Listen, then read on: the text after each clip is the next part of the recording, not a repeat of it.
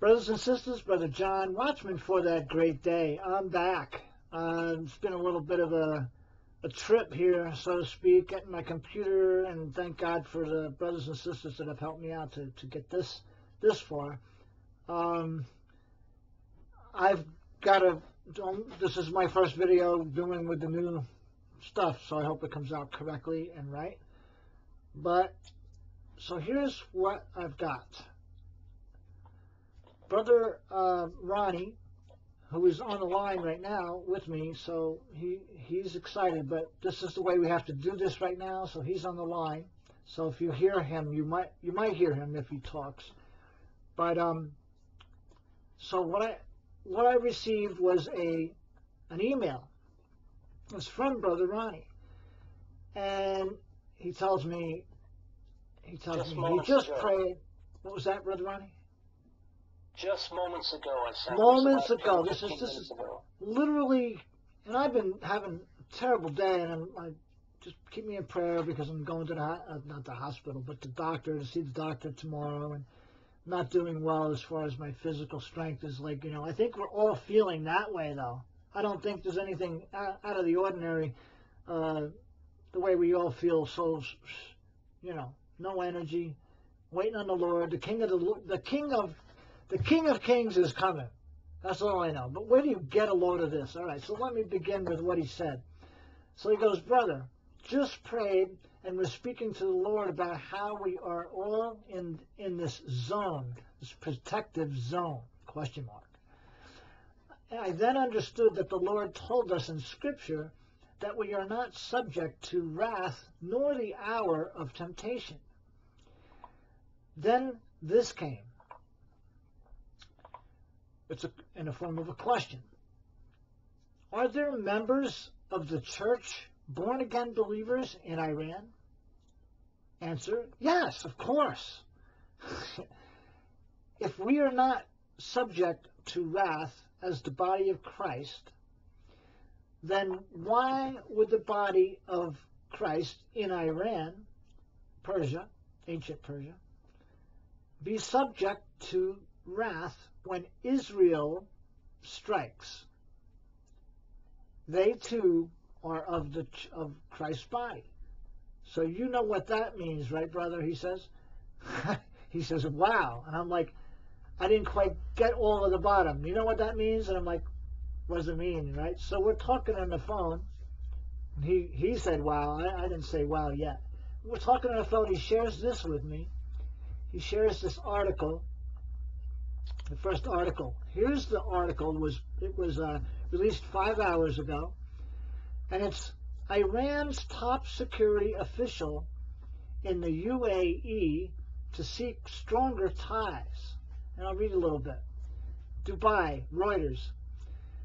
Iran's top security official held high-level talks in the United Arab Emirates on Thursday. That's today.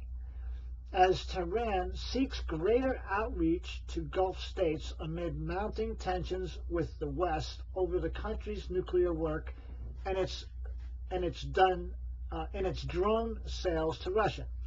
Big deal. Russia does, the drone sales. It's not about the drone sales. It's more about the nuclear, isn't it?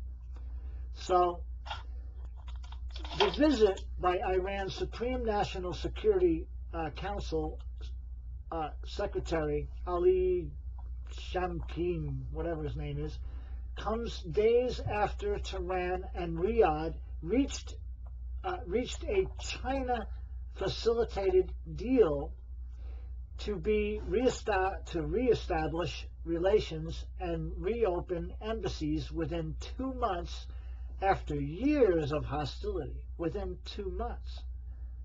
Where does 2 months put us? I think we're in March, April, May. Oh, that's interesting.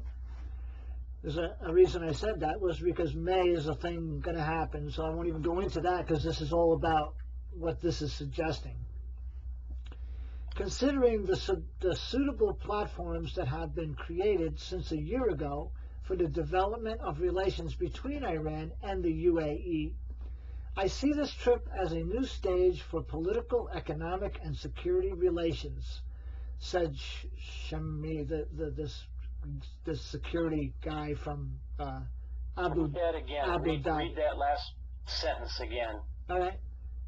Considering the suitable platforms that have been created since a year ago for the development of relations between Iran and the UAE, 1 year ago, I see this trip as a new stage for political, economic, and security relations. Security. Security. So there's the key word, is security. The next thing is the UAE downgraded its diplomatic ties with Iran after Riyadh severed its ties with Tehran in 2016, following the storming of the Saudi embassy in the Islamic Republic by hardline protesters over Riyadh's execution of a prominent Shiite cleric. And it goes on. After the years of animosity and on different sides of geopolitical rivalries, the UAE started reemerging with Tehran in 2019.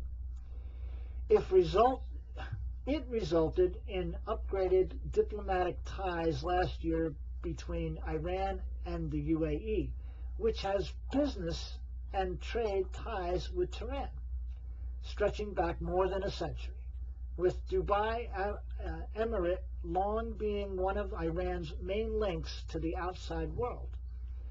Growing worries about warming relations between Israel and its former Arab foes, including normalization agreements between Israel and some Arab nations known as the Abraham Accords, have pushed Tehran's clerical rulers to pursue regional détente.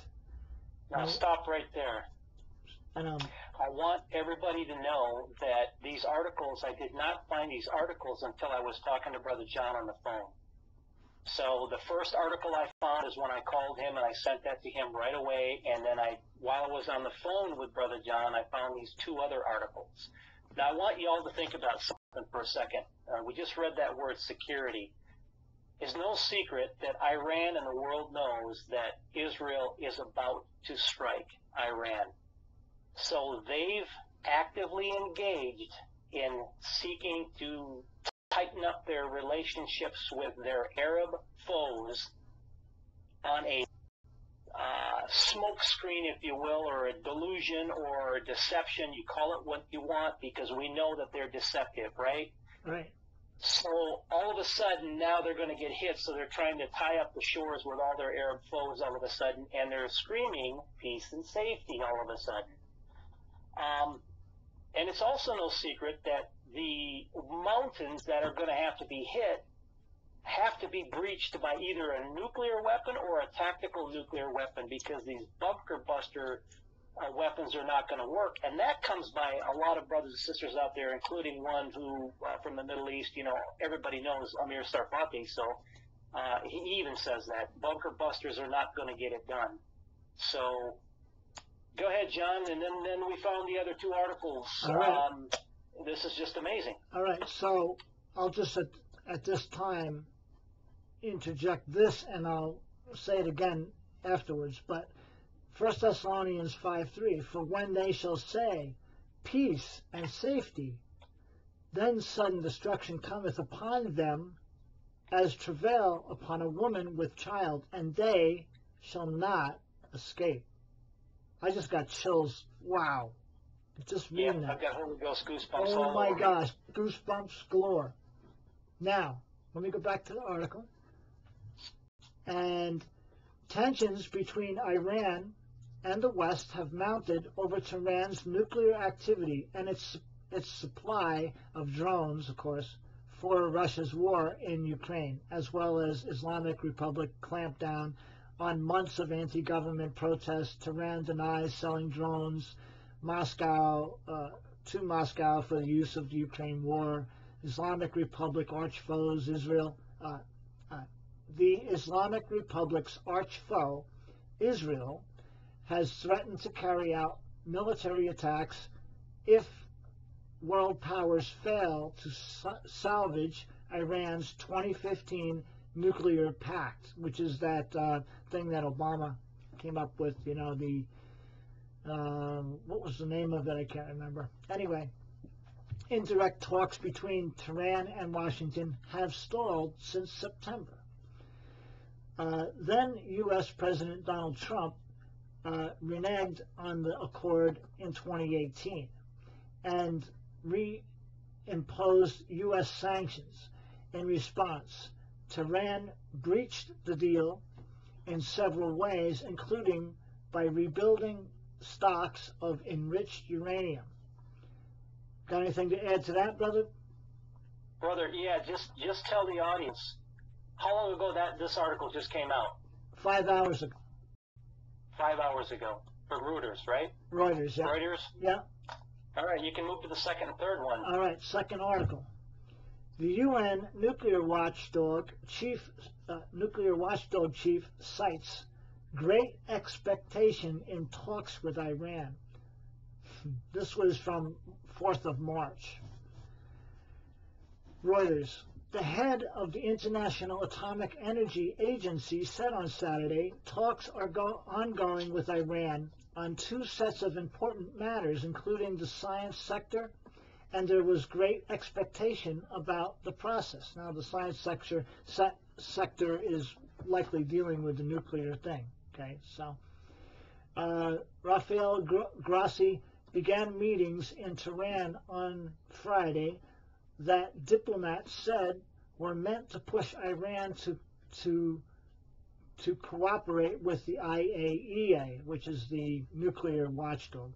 Investigation into uranium traces found that at undeclared sites that had been enriched close to nuclear weapons grade.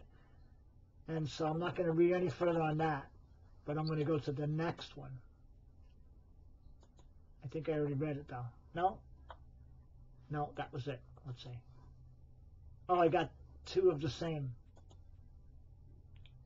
Yeah, there's another one that says IAEA had Iran for nuclear talks. Yeah, visits Iran for nuclear talks. At any rate, the bottom line and the reason for this video that is really so incredible is that, and it's going to be, of course, you read it in the title, but here it goes. What Ronnie wrote in the email is, are there members of the church, the body of Christ in Iran, in Tehran, in ancient Persia, okay? We know for a fact they are. We've heard all the stories of people coming to Christ in droves.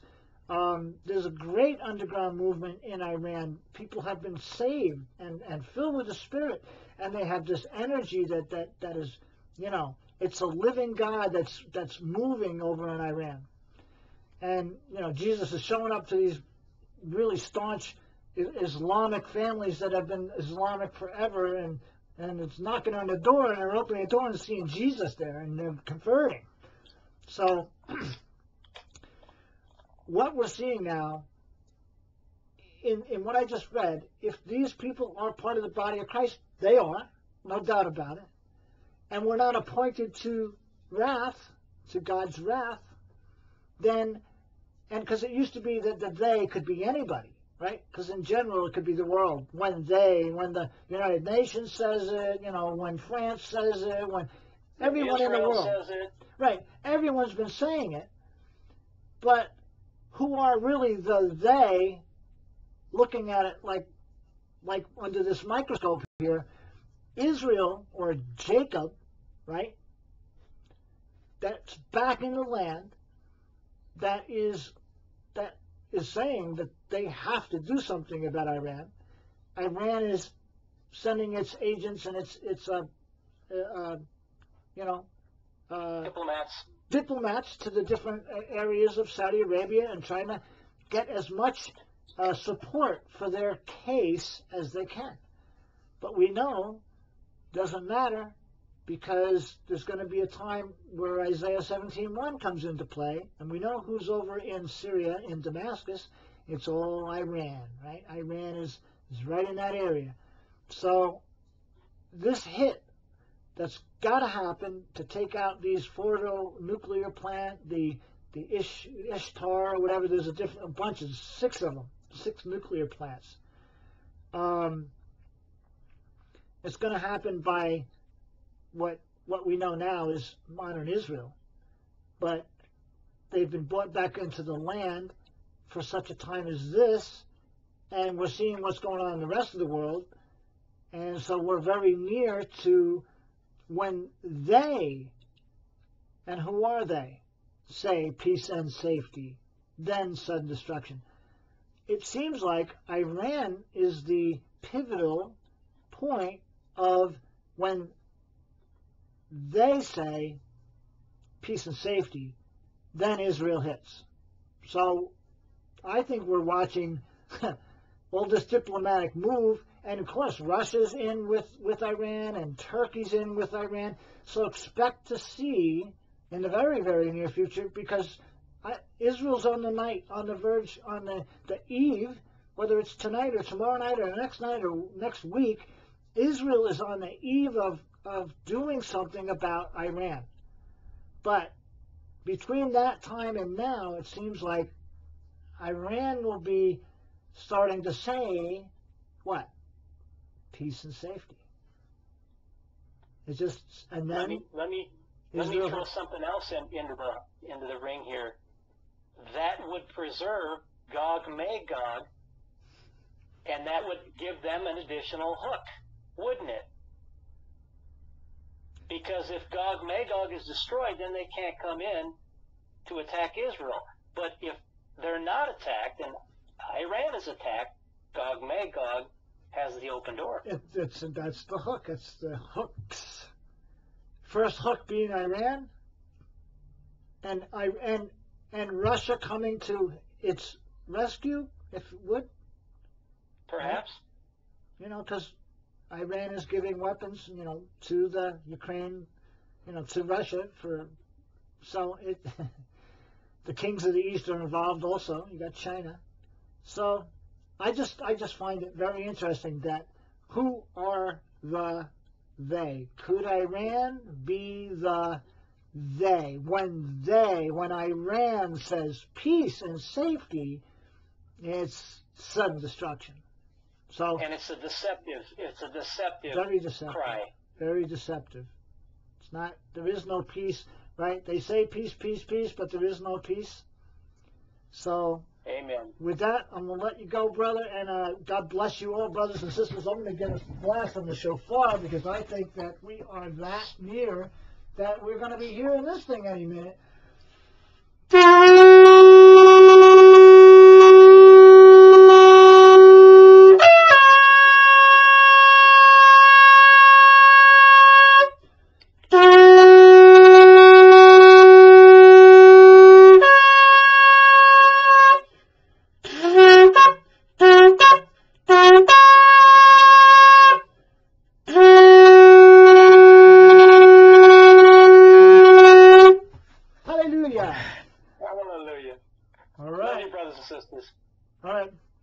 God bless you. Thank you for that info.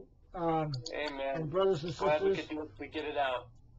We'll see you Praise soon. God. Praise God. All God's glory. Nothing to do with me. Nothing. Amen. Nothing to do with Brother John. It's all God's glory. It's God be the glory. Amen.